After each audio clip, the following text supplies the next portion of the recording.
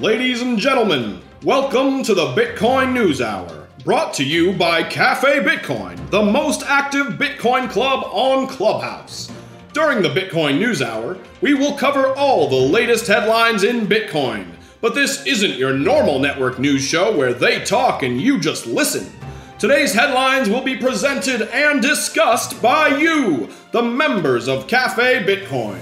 To participate in the Bitcoin News Hour, simply change your avatar to the headline you'd like to talk about. Today's moderators will then bring you up from the audience. You'll get 1 to 2 minutes to introduce the headline and give everyone the gist of the story.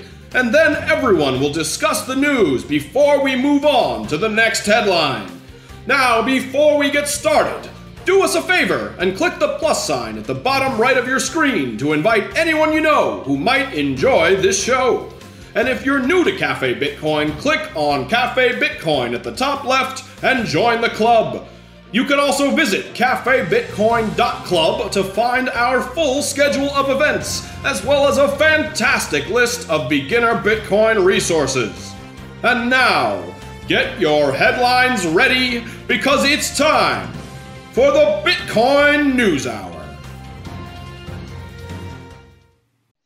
Welcome, everybody. You heard Brecky. Game's pretty simple. Let's catch up on the... Hey, that announcer guy. Sounds like he's a good-looking, smart fellow, if I do say so myself. Is he single, by chance?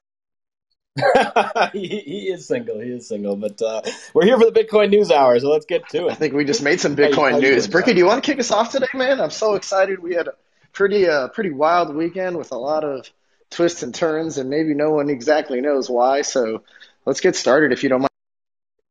Definitely. So for my headline, and please PTR, pull down to refresh, Okex goes live with Bitcoin Lightning Network deposits and withdrawals.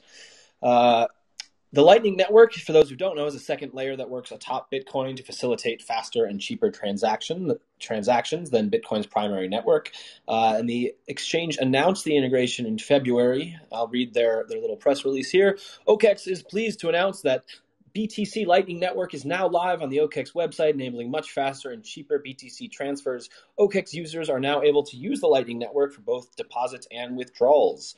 There's not too much to this, but it's just super bullish, especially days like these where the fee market is a bit wild, and you just love to see continued Lightning adoption. More recently, for those who've been paying attention, the number of nodes on the Lightning Network actually doubled to around, I think, over 10,000 now. So Lightning is growing. It's awesome. I just got another node set up the other day, and if anybody's interested in setting up a Lightning node, I am no expert, but DM me and I can send you some great resources. So.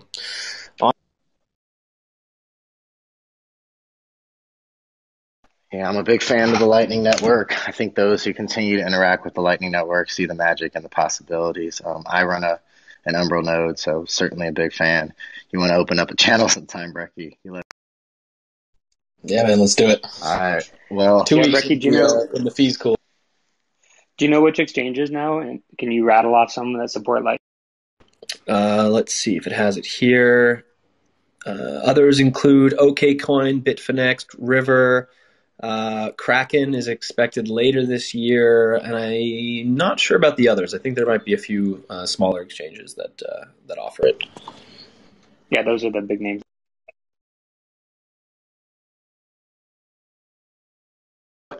pretty stoked. Anybody else want to weigh in? How many folks on stage are running their own Lightning node? And I am not. But I was at the Bitcoin dev meetup this weekend, and I let a friend stay at one of my empty apartments on downtown. And when he left, he wanted to send me Satoshis, and he asked for a Lightning address. And I'm planning to set one up. But is the Lightning address different? Like, do I have to run a node to have an address? It depends. I mean, there are plenty of custodial Lightning wallets that you can use, and I use them for different things. But in a non-custodial way, you'll have to have your own node. That's fair. Yeah, but I mean, you can download, Moon or Balloon Wallet, and he can still send you sats. It's just you're not going to own it. And then you can run your node later and catch up. But yeah, Umbrel's pretty good, an easy way to get it running. If I can do it, anybody can. Aaron, what do you got for us, man? Thanks for joining. And thanks for almost joining me for the whole fact. I'll get you next time. All right, so China is seeking to allay fears that it wants to topple the US dollar as the world's main reserve currency. Beijing is making strides in creating its own digital yuan. People Bank of China Deputy Governor Li Bo said the goal for internationalizing its currency is not to replace the dollar, and efforts to create a digital yuan are aimed at domestic use. Quote, for internationalization of the renminbi, we have said many times that it's a natural process, and our goal is not to replace the US dollar or other international currencies. The Governor Lee said at a panel, I think our goal is to allow the market to choose to facilitate international trade and investment. The People Bank of China has been working on a digital currency since 2014, rolling out a trial for consumers in 11 cities across the country. So there it is. Great words, not a lot of substance. What can we?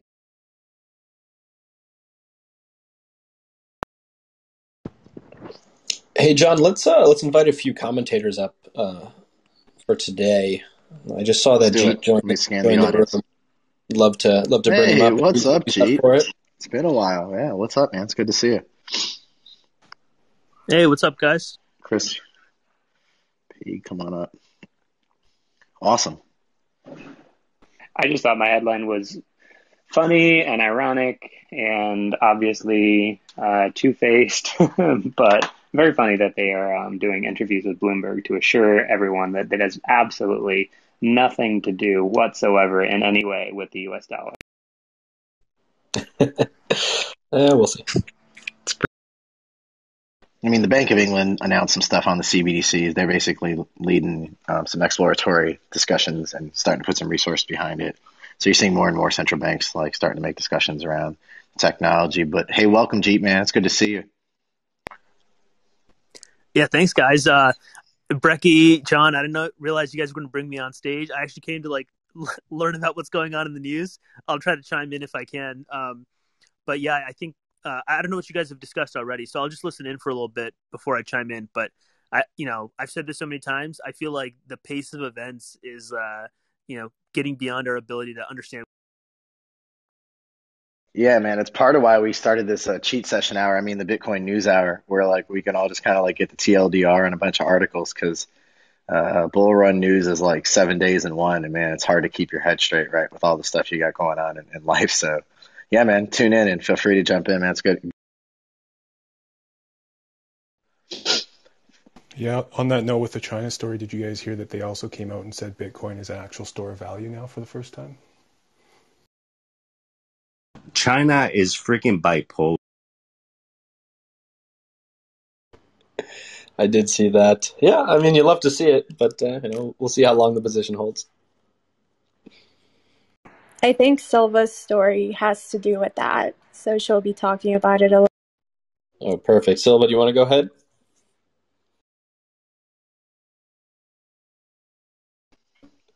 Hey, Silva, feel free if you want to chime in. Not sure if you're there, but just because your story is related, man, I'd love to give you the floor. Yeah, sorry about that. It's basically the same kind of tone as Aaron's story, just basically saying that they're now calling it an investment alternative.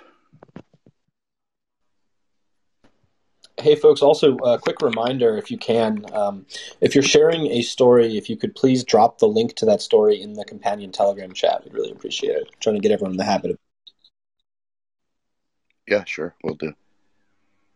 Thanks for the reminder. And while we're there, just because I know we've had a lot of people join the room, one, feel free to ping in some friends. I know this is the cheat hour, what I like to call the Bitcoin news hour. Simply put, this is audience participation. If you read something today that's related to Bitcoin, think it's worth sharing, change your avatar to the headline of that story. Come on up, raise your hand. We'll get you up. Tell the story in about 1 or 2 minutes, or at least the key points. We'll discuss it as a group for about 3 or 4 minutes. Hopefully we'll cover about 10 or 12 stories and get caught up on the news in 1 hour without having to read everything in the news sphere. So, Frankie, do you want to go ahead and take on over and Sure. Hey guys. Yeah, my story is about how the United Kingdom government just established a central bank digital currency task force. And what this means basically is that the Bank of England and Her Majesty's Treasury, they've basically just kind of come together and created a task force to coordinate the exploration of what a national digital currency could be like. And so the goal of this task force is to gather all of the efforts of any relevant statutory body in the UK regarding the potentiality of creating a central bank digital currency. So I think this is very exciting, just like another indication of the UK's government's focus on digital currencies and fintech in general.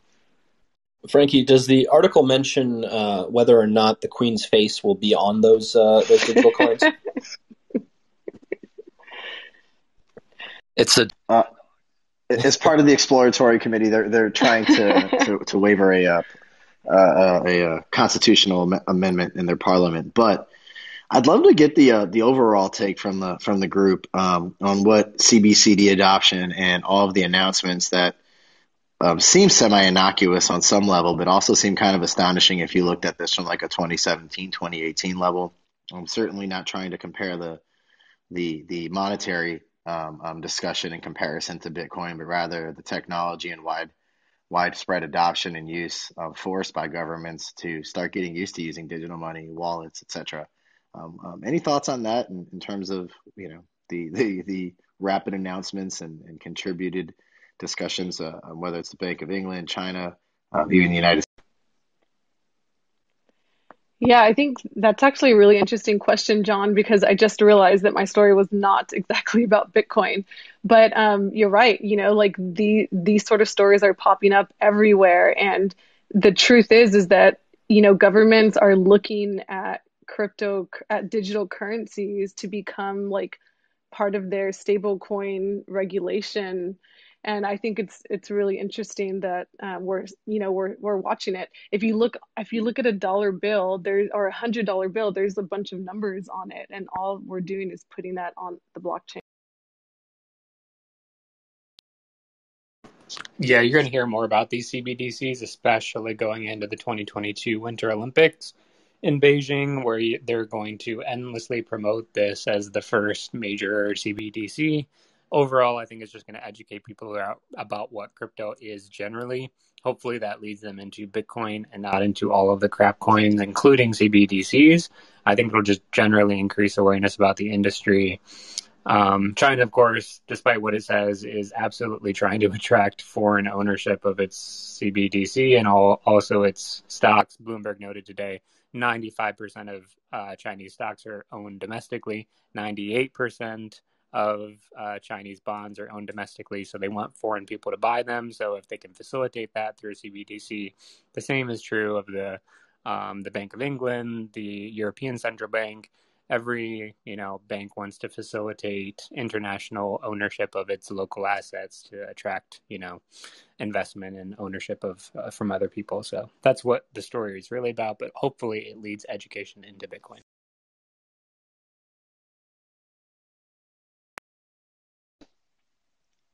Let's move on. Shelly, welcome back. What's up, sis? Good afternoon. What you got for us? I want to. So, yeah, unfortunately, I couldn't find a funny Bitcoin story today, so I'm going to be serious. Face. So the story that I found was regarding an ETF from Canada, and they were 18 days ago. They were on their final prospectus today. They announced the release of the fourth ETF in Canada. So they are definitely leading the way, since we still haven't approved any applications here in the United States. So for anyone who wants to take part, the ticker symbol is BTCQ in Canadian dollars, and BTCQ.U for US dollars. And pretty much that's it. Yeah, I think it's pretty interesting, and I think a lot of people are pretty eager to see what an ETF means in the U.S. And gee, man, we haven't really talked about this in a while. And if you're busy, by all means, I'll take silence. But we'd love to get your take on what an ETF means for Bitcoin broadly. And I have some thoughts, but I don't want to pollute them for you. Yeah, I think my understanding is the biggest change in terms of an ETF is just going to be an increased number of people who can access it. So if you think about most people, they don't have like a ton of just cash sitting in their account. Here's how I think about it. There are people who have different levels of savings in America. The kind of biggest pool of savings in my mind, outside of like companies and stuff for just individuals, is people who work at companies or who work for the government who have retirement accounts. So they've got like a 401k and a Roth IRA, and that money, especially for like the 401k, it's very limited in what you can invest. So you can invest in things like index funds, or for the Roth, you can invest in individual stocks. But that's where most people have their money. And so like for those guys, you can't the process for buying Bitcoin through those accounts is either non-existent or extremely difficult. What an ETF does is it turns Bitcoin from this like esoteric cryptocurrency into a ticker. So like, when your older uncle who's like a retired engineer says, "How do I buy Bitcoin?" You don't need to tell them to like, okay, first you download Cash App and then hook up your bank account. You just tell them like, oh, just buy the ticker, BTC, in your Fidelity account or your Vanguard account. So there's what will happen is it's basically like in business terms, you have a total addressable market. It expands your total addressable market from cypherpunks, early adopters, weirdos like us, college students, and it expands it into like people with tens of thousands or hundreds of thousands of dollars in their bank account. I need to do more research because I do remember, and I've got it written down somewhere, about how gold kind of flipping the switch on their ETF did expand that market as well. But I don't know much about that. I can tell you, for the real estate market in the 90s-ish, they turned REITs, or real estate investment trusts, from a really esoteric thing into like they made this whole organization and this effort to turn it into like a proper asset class. And in early 1990s, like people laughed at them, like people who buy real estate are like doctors, they own like 2 buildings. That's not comparable to a company.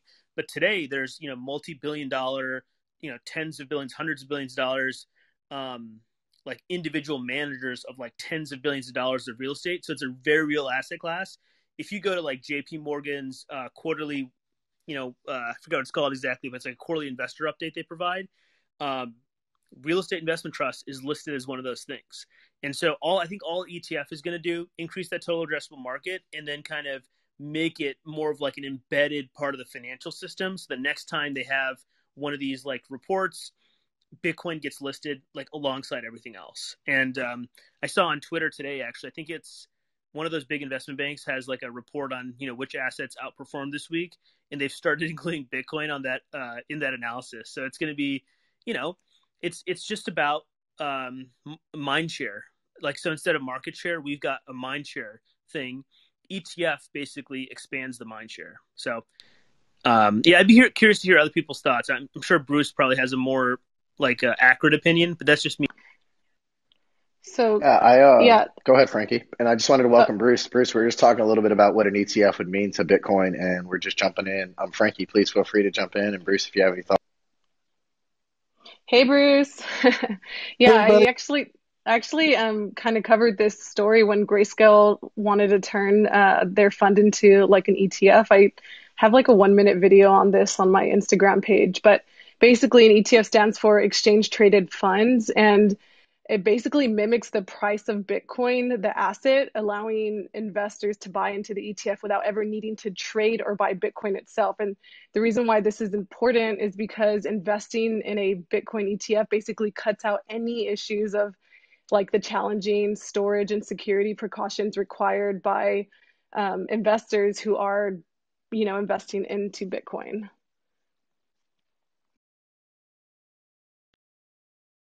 Yeah, absolutely, Frankie. I would just add to what Jeet's saying, and feel free for anyone else on stage to chime in. But I've been making the case that like that for me is the next big shoe to drop. Not whether or not Walmart or Amazon or whoever buys Bitcoin and puts it on their treasury and a few $1 billion, but Jeet kind of highlighted the case when like ETFs come into the market, the total addressable market goes up, Bitcoin's risk portfolio continues to go down.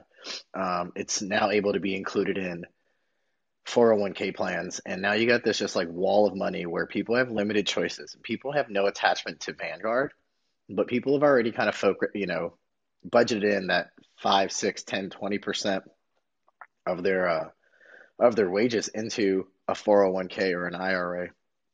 And so when you see that wall of money continue to go through, I think there is a cyclical effect. I think there is a domino effect where it becomes less and less risky. So more and more institutional dollars can go in, and then you have further continual wall of money that just comes in passively, through 401k plans of the average Accenture employee and the average Chase employee, for that matter, perhaps even, who knows.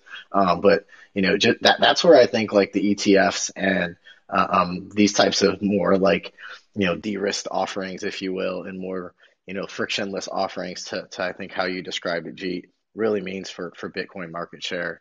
I remember Kathy Wood at ARK talked about an ETF making most sense around 2 trillion.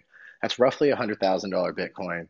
I think with folks that I've talked to empirically, and this is totally anecdotally, but folks that I know that either run family offices or involved in family offices, some folks that I know at large companies involved in treasury, like the asset looks a lot different at 100K.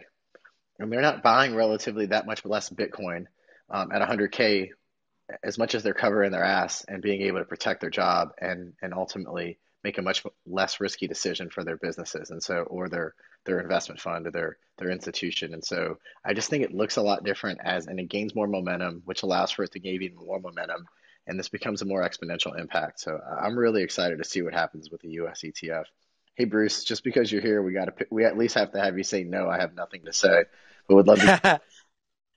No, I agree. I think the ETF is huge. It's crypto is still a very small piece of the overall financial markets, and those financial markets have all kinds of hooks and rails and stuff that have been going for 85 years, and they just work. And they don't always work right. They're certainly not perfect. There's a lot of improvements we can make, but that's just how it works, and that's where the money is. It's like saying you invent some kind of new car that doesn't need wheels, but you still have roads, and that's sort of the way the financial market is. So Bitcoin hasn't been a part of that. You have to go to sort of a weird procedure and go to these, they're not as weird now. Coinbase is still pretty mainstream, but it's not like part of the system. It's not Charles Schwab. It's not Fidelity. It's not E-Trade. It's a different thing that sits over by itself. It's not in the network with regular brokers and all of these things. Because of that, you have, your typical family office, your regular investor, your 401k investor, your middle class people, your rich people. They all have market on these, they all have money in these old rails. They have money in brokerages. Every 401k there is pretty much is almost all of them are with a brokerage of some form, or they're with an insurance company, but typically they're with a brokerage that has something like mutual funds. And family offices, all of them have, all the ones I know of, I'm sure, 99%, they have some kind of rails into brokerages. They open accounts at JP Morgan or Morgan Stanley or, whatever. And so it's a big, big chunk of the world's money. I mean, it's just so much more money than what we have. And also just the systems for people at family offices to just track the stuff. And it sounds like a funny problem to have, and people in crypto particularly can't relate to it. But the higher up the food chain you go with that money, the harder it is for them to track all of their different investments. If you have $100 billion, you may have 800 allocations, or even if you have $10 billion, you may have hundreds of allocations, and that's a pain. It's quarterly meetings and shareholder meetings, and your schedule can get very full just getting basic updates. So to have something that's a little more on the rails and on the system that you'll be able to buy, like you can buy Tesla stock, it's a game changer. I think it's huge. So I think you'll have a lot of money flow into these funds, and it just gets people asking about it, talking about it, makes it more of considered by the traditional financial system to be a regular asset right alongside gold and stuff. So I think it's not the end all be all. I mean, eventually, hopefully, that will be obsolete, but it's certainly maybe a while, and you could have do quite well. You could have it really really do well for a while. It could be an important part of the narrative going forward. Yeah, I appreciate that, Bruce. I couldn't agree more, and I appreciate you sharing that unique perspective. It's probably a good time to reset here. This is the Bitcoin News Hour. We will share about 10 to 12 news stories. Audience participation is mandatory. We will try to cover, like I said, 10 to 12 news stories. The way we'll do that is if you've read a cool story, a relevant story, something you want to share for the news of the day, perhaps the weekend with all the news that have come through, what you can do is change your your avatar to the headline that you've read. Raise your hand, come on stage, share what you've learned in about 1 or 2 minutes, and then we can discuss in 3 or 4 minutes. Man, we got to turn off all those Telegram notifications. Those are quite distracting. But That's all me. joking aside, I'm sorry. yeah, I was going to say, hey Brecky, I hear you, brother. No worries. All joking. Quickly PTR, you'll see Brecky's instructions. Change your profile picture to a headline. Raise your hand. Come up and teach us in about 1 or 2 minutes, and we'll try to get this done in about an hour. So not everybody has to read everything. Frankie, thanks for sharing your story. Shelly, thank you for sharing your story. Travis, is that a story or is that is there something you want to teach us behind? So it's a YouTube video. Kathy Wood did another interview with Salt, is that Kathy? Last week. Kathy Wood? Yeah. So, but this little clip just hit my wall today, and I've got a 2-minute audio. If you guys are okay with me playing it, go for it. So, yes, we think it's an asset class. We think Bitcoin itself will. I was quoted in some paper. I never said this, but someone did some homework and added what I was saying up and said, ARK thinks this is a $10 trillion opportunity when it came to Bitcoin. And I said, I never said that, but I did actually say it with the building blocks. We think institutional could institutional going to say 5 or 6% of institutional portfolios, again, very low correlation. And that's sort of where real estate and emerging markets went. That would add $500,000 to Bitcoin's price. So right there, that's nearly a tenfold increase. If you look at playing the role of cash on the balance sheet, which is, we did not incorporate this into our institutional white paper because we didn't expect it, to be honest. But now we see Square and Tesla and MicroStrategy. They have diversified some. In the case of Square and Tesla, it's 5 and 8% respectively. MicroStrategy, it's 100% of their cash in Bitcoin. So if you were to expect 1%, if corporations did that, I think this is just a U.S. calculation too. That would be a 40,000 increase in Bitcoin. If it's 10%, closer to where Tesla is, that would be a $400,000 increase in the price. So again, another 8-fold increase. So, and those are just 2 use cases. I mean, the biggest use case is an insurance policy for anyone in the world, to protect against confiscation of wealth. And I thought that was incredibly interesting. It's the first time I'd seen it, so that was my little article. I just hear. I love Kathy Wood. I get weak. Oh, was that Kathy Wood? That was awesome. Yeah, I put her Kathy Wood's pinwheel of fortune on my profile as an homage to her calculations and numbers. Yeah, she is amazing. She's awesome. So anyway, that popped up on my wall today. I think it's from a talk that she did on the 12th, and it's just a clip. So what I think is interesting is that she's been projecting all this stuff since last year, but she didn't incorporate any of the MicroStrategy cash reserve issue. So it's interesting to hear her adjust her projection.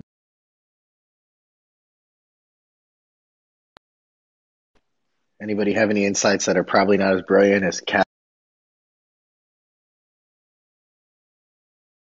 We have a humble group of moderators. Just a quick thank you for all the moderators and contributors. Brecky, always appreciate you. My partner in crime, Aaron, Frankie, Shelly, Travis, and the crew, Camilla, Cheat, our special guests, Bitcoin Chris and Bruce and P. Appreciate you guys. I'm not sure who I'm missing there, but Fish, I don't recognize you when you have a headline there. All right. Camilla, school us.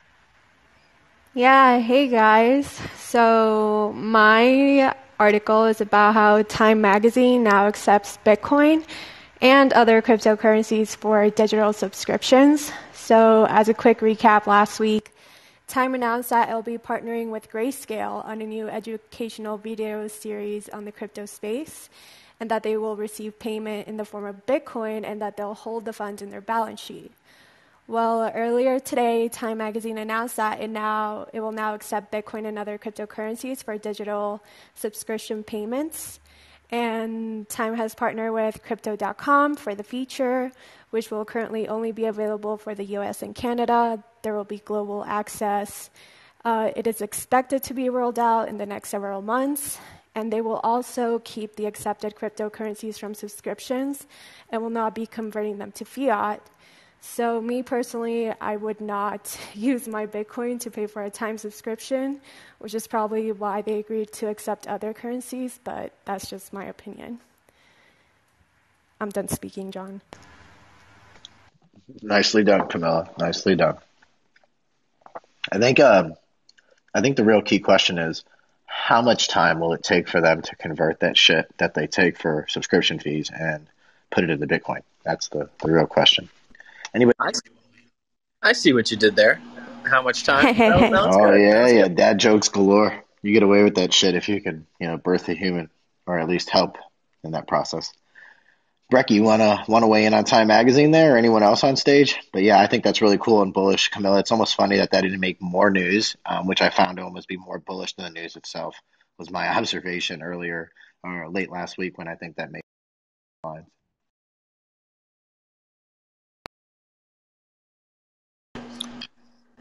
I don't have too much to add. It is interesting, kind of how it came about in this like almost partnership with Crypto.com and then their shitcoin CRO. I don't know. I think we'll see more of these kind of things pop up, but yeah, I don't know. Overall, I just love when I just think it's gonna be funny when like the New York Times is buying it if they're still around, because like they're probably on the Bitcoiner. I think it's like bitcoinisdead.lol, which is Rohan's new website. It's like I can't wait till all of those publications and all those folks adopt. But I'm not here to pick on people. I'm here to share the news. Camilla, thank you so much, folks. I see a lot of people raising their hands. The idea here is to change your avatar to a headline from today if you've in fact read one. If you haven't, please unraise your hands or just chill and sit back and learn. Silva, I know you already contributed. Thanks for hanging out. Fish, what do you got there, man? I thought this was a fun little reminder for people that might do things like risk their Bitcoin on leverage exchanges. The drop we had a couple nights ago, just that quick, $7,000-$10,000 drop, whatever it was. In an hour, it liquidated $7.6 billion in, I think that's total crypto positions or something, but in an hour, it was $4.6 billion worth of Bitcoin was liquidated.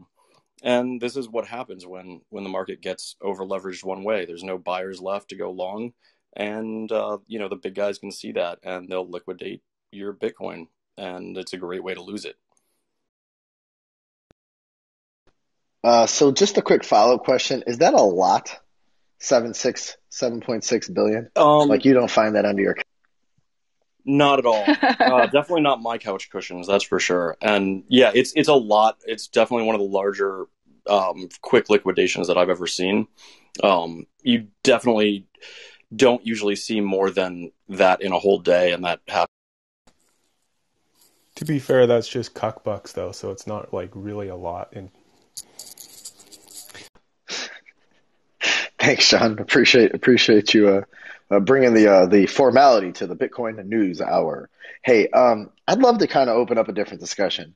I've heard a lot of different analyses on what happened with the price. I don't necessarily like to speculate on price, but we did have a 16% correction.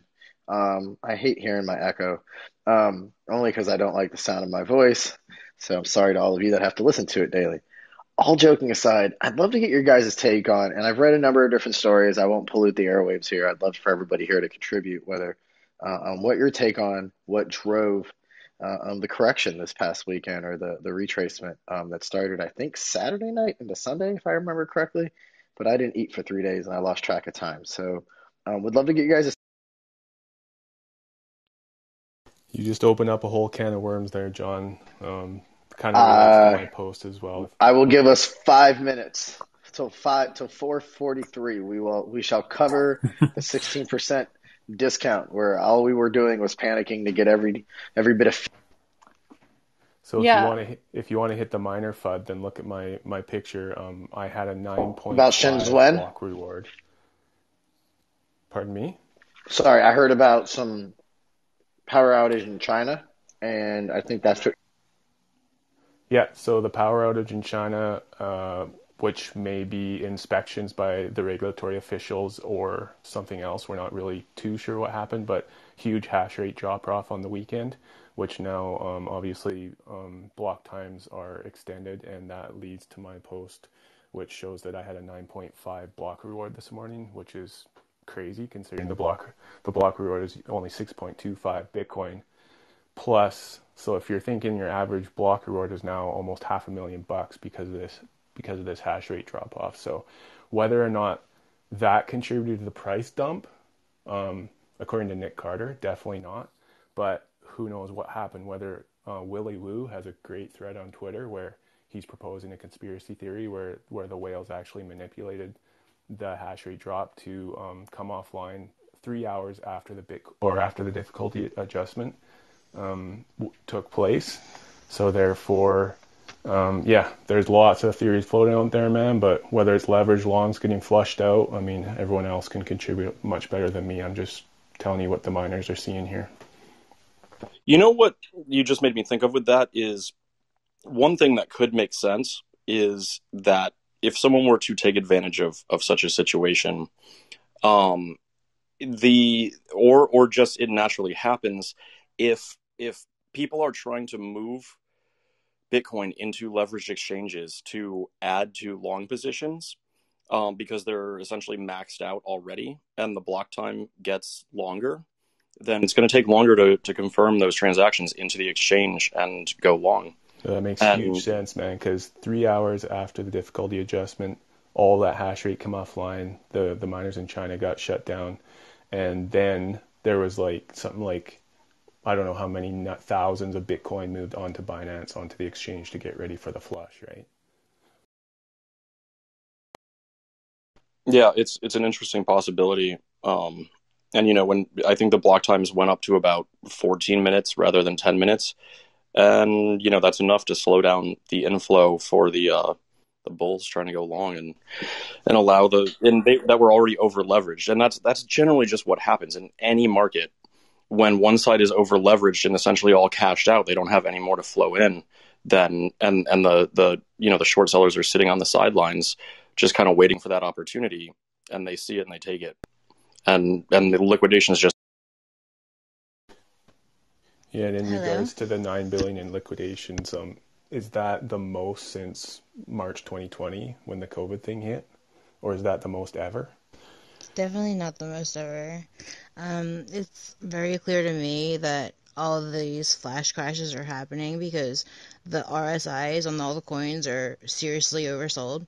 So it's just like, it has to happen. Like, no markets is just going to keep going up and up and up and up and up and up and up. Like, they have to go down and up. And when something goes up by 50% or 200%, and it goes down by 20%, that's totally normal, and it just seems like a lot because of how much it has gained. Does that make sense? And the last bit, I'm sure we should cut it off at the 5-minute mark, John, but there was some random tweet, which I'm sure you know about, but just for the audience, there was some FX hedgers, which isn't a legitimate news source, but people somehow thought it was, that tweeted that the U.S. Treasury was going to bring charges against several financial institutions for laundering money through cryptocurrencies. And Nick Carter has posted his own news within the last hour saying that there is an infinite amount of cash in the Federal Reserve, according to sources. So I think that pretty much sums up. Just one thing that makes no sense about that, and I didn't catch this yesterday when Aaron and I were talking about it, but the U.S. Treasury Department doesn't actually charge anyone. So that news story makes no sense. Department of Justice. That's correct. Also, the same news source said that the state of New York was going to give undocumented migrants $15,000 apiece. So it's not doing that either, and it's not doing a lot of the news that it claims. Be careful where you get your news. But yeah, we can move on. Next. That's why you come to the Bitcoin News Hour. We filter that crap for you. Sean, I think you told your story. Shannon, what's up, dude? What's going on? I think we sort of covered this a little. No, not necessarily. A little bit, but it's okay. You can chime in. I think this is a little bit different than what we talked about. Yeah, so it's just the concept. I think it was some sort of interview on CNBC where someone of authority in China said that they're starting to consider Bitcoin and stable coins a alternative investment. So that might mean that they're changing could potentially change their regulatory stance on how they've essentially made it. You can't have Chinese cryptocurrency exchanges. You can't go from the Chinese yuan into Bitcoin legally there. And so they might change some of those regulations and bring back some of those changes, which might bring back more buying volume into China. So all in all, it's bullish anytime a government starts to lighten up on the concept of Bitcoin, especially someone like China who's been trying to essentially ban it for as long as I've been paying attention. So it's good news, but it was like one word from one person, so probably more overhyped than anything else. I think they're more likely just to come out with their CFTC, call it a stable coin. And Whenever you hear that China's banning Bitcoin, that's always fake news. It's always going to be fake news. And even if China did ban Bitcoin, people would find a way around it. It's just it's not a bannable thing. It is technically thing. illegal in China to use an exchange to buy Bitcoin with Chinese yuan. But obviously they still have a massive amount of volume in which it's technically illegal to do in America too, but a lot of people do it. So there's ways around it because of the privacy and decentralization that cryptocurrency offers. Bitcoin in America. Whoa. It's not illegal to buy. It's completely illegal to buy all the Bitcoin you want. I didn't say Bitcoin. I said other cryptocurrency assets. Okay. All right. So yeah. Why don't we let Mishy go to her story really quickly? Actually, Mishy, welcome to the Bitcoin News Hour. Thanks for chiming in. Do you want to share your story? Okay. Anybody else want to comment on Shannon's story before we go to Rob and Joe? I'm so sorry. I didn't mean to mute it up. Oh, no worries. I didn't know if you were. I'm sorry. It's okay. Yeah, go ahead. Feel free to share your story. So it just says after a wild weekend, Bitcoin could take a breather before the next move higher. I definitely think it will take a breather for sure. And I don't think that people should panic about it because when you, I had mentioned the RSI earlier, which is a technical indicator. And I mean, this RSI goes from oversold to undersold. And pretty much we're going to have to wait for the daily RSI to go back down to undersold. It's only about halfway there now. So people aren't going to start buying again until it goes low enough where people feel comfortable to buy. So I think that we're going to keep going down a little bit, but I think it was just totally normal. But the headlines just make it so they just make it seem so scary, and I don't think it's right.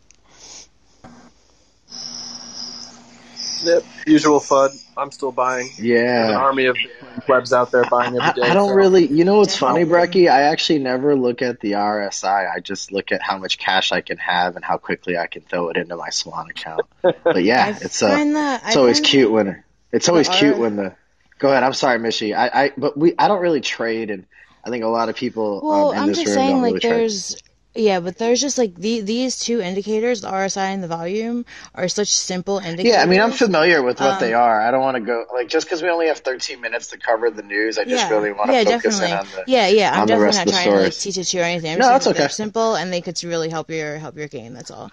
So My game is unhelpable. It's unfallible, which is why I use the cheat code called Bitcoin, and it just does this 200% year over year thing. And I'm not even that good at math. I just kind of count on it doing it. But all joking aside, Welcome back to the Bitcoin News Hour. We cover Thank as you. many news stories as we can in an hour. We do this Monday through Thursday.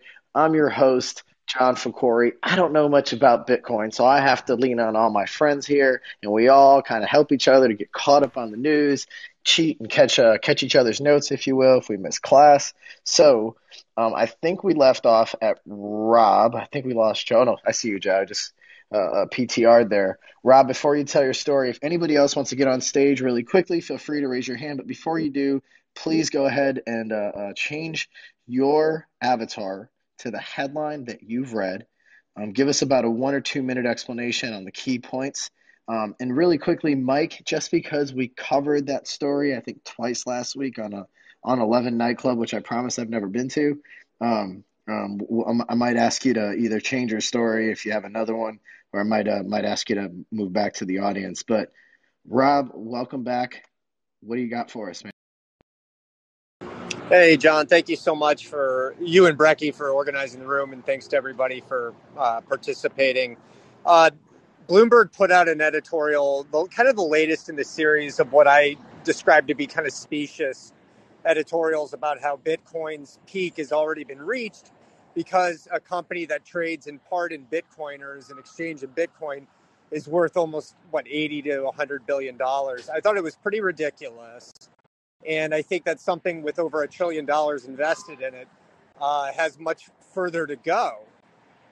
But I've seen a series of these editorials by Bloomberg, and I have to say I'm really disappointed by it. I also think that it's a major disservice to their readership, considering a lot of those folks are on Wall Street or maybe they're casual investors.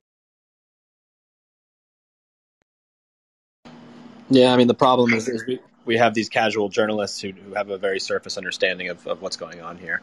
You know, when companies start adopting Dogecoin as their treasury reserve asset, then maybe I'll believe Bloomberg, but I don't see that day coming in. Couldn't agree more. You know, today on Chicago News Radio, CBS News Radio, they said, and I quote, "Man, Bitcoin and crypto markets, which make me, cringe and quite frankly have a gag reflex.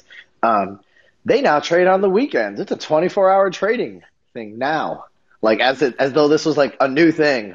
I almost had to like slam the brakes. I was shocked. I literally couldn't even think. I'm like, oh my God, these guys are just like, there's no chance. They got no chance. Anywho, anybody else want to chime in on that? Also, yeah, it's just good. Like, I never read the op-ed pages of any publication, to be honest. Like, I never read the opinion page, no third-party contributions. I just try to stick to, like, the actual newsroom reporters, so that'll keep your, emotions more even when you don't have to, like, look at opinion articles contributed by third-party people, and you can just actually follow the news. It's a lot easier on your emotions. And it also reminds you that you're so early to the game, man. Like, people with a lot of money don't know a lot about a really, really, really, really important asset. Wait, I can buy on the weekend? It is now a 24-hour market. I really wanted to just like tweet at them and be like, so now as in when? Hey, folks, I just wanted to give a quick welcome to American Hodl up to the stage in case he has any commentary on the rest of the headlines as we close out the hour. Thanks, guys. Hodl doesn't do mainstream media. Sorry. I like to read just the headlines. I never read the stories. Have you finished getting through all the avatars yet? Let us know. Joe. So can somebody enlighten me on the issue here? Is it that just the media is putting down Bitcoin and that is bothering people? It's never changed. Yeah, so it's definitely always been like that, and you just kind of gotta deal with it and just have faith and really Mishy, believe in it. there is no You gotta issue. believe in it. There isn't actually an issue. I am trying to help. I'm trying to engage the conversation here, but I don't think there's actually an issue either. I'm not angry or anything. I'm just talking. I'm sorry. Yeah, I'm it's all good. about Yeah. No, I mean, I gather the passionate nature in your monotone voice, so it's really throwing me. But Joe, why don't you go ahead and check in, and would love to get your story and your take on the story if you couldn't in one. Sure. So this is actually kind of runs counter to what Aaron was just making, which is a sound point to always read the news as opposed to the opinion pieces. But I did want to share it because I think it will spark some interesting debate. It is an opinion piece, actually, that was published in the Washington Post by their lead economics and business and public policy columnist, Megan McArdle. And the title of the piece is "After 8 years, the question remains, what's the point of Bitcoin?" Aside from the fact that it's factually wrong in its title, Bitcoin's existed a lot longer than 8 years. It's a remarkably bad take, and it was shared by some sources, 10,000 plus times on some social medias. And the one thing I caught out that stuck out, from the remarkably bad take, which is not really worth your time, but it's this explanation about how all these skeptics have been wrong for 8 years on the price, and most of the Bitcoin ardent believers push back and say, well, price will always go up. And I'm just going to read a quick section here. It says, most of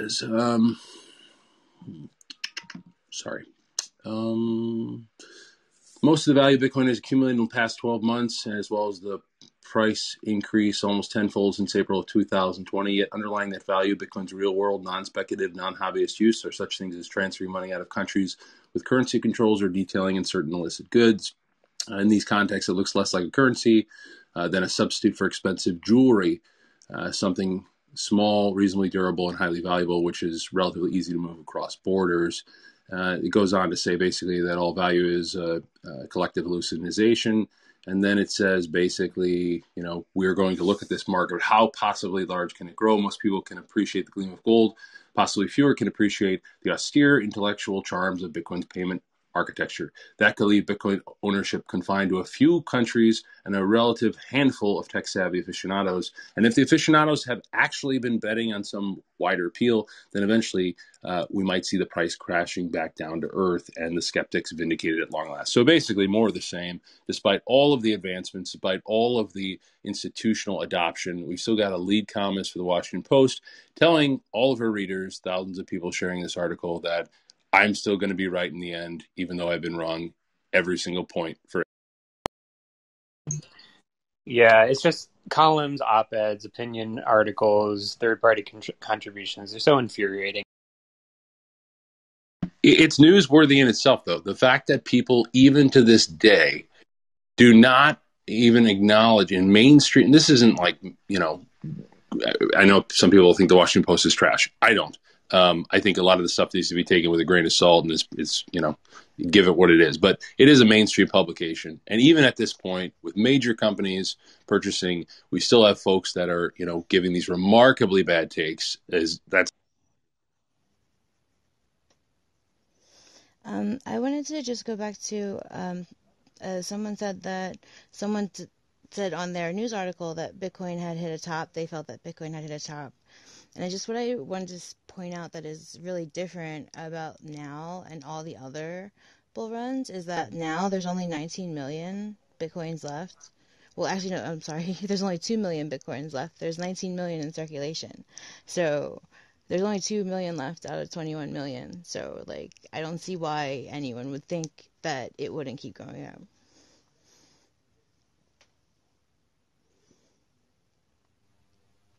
There you have it, folks.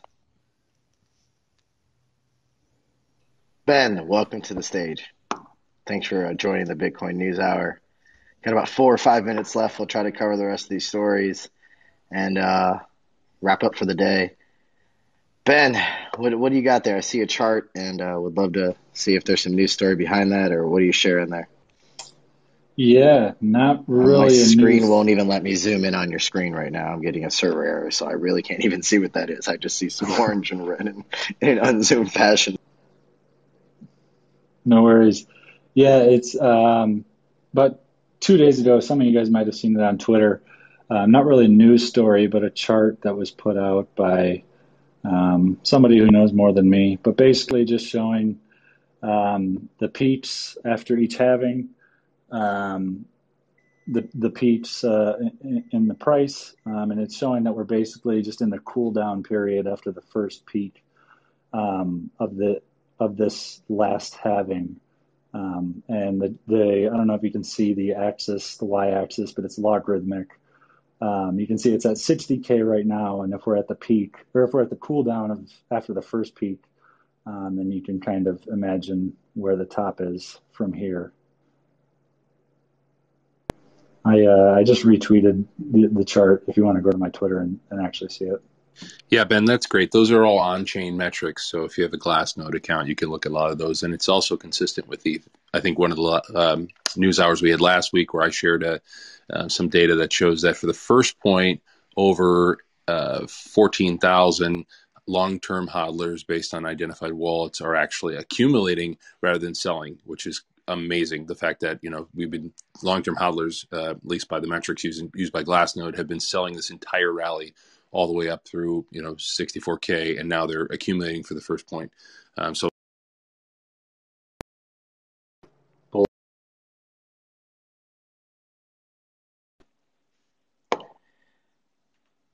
T, what's going on?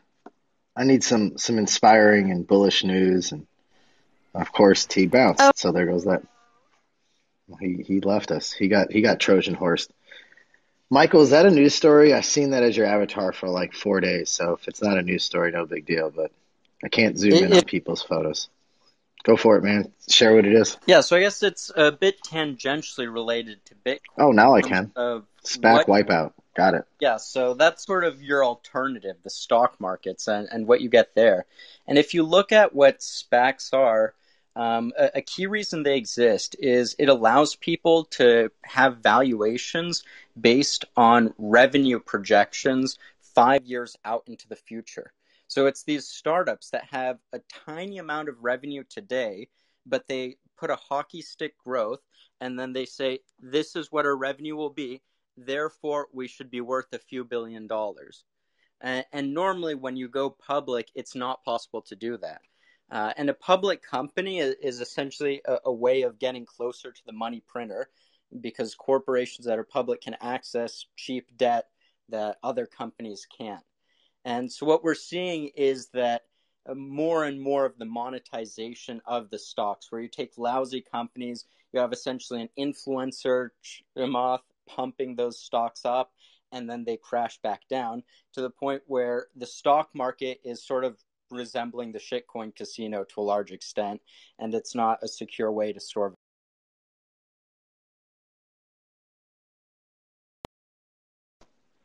There you have it, folks. Michael Shapiro recapping the great definancialization by the great Parker Lewis, the next mayor of Austin, Texas, perhaps where the Citadel might be built. Stay tuned for the next episode of the Bitcoin News Hour to find out more about that and other stories. Let me kick it to my esteemed partner, Brecky, with the Bitcoin News Hour. What a show, folks! Thank you to everyone who contributed and to everyone who listened in. Don't forget to join Cafe Bitcoin by clicking on Cafe Bitcoin at the top left of your screen.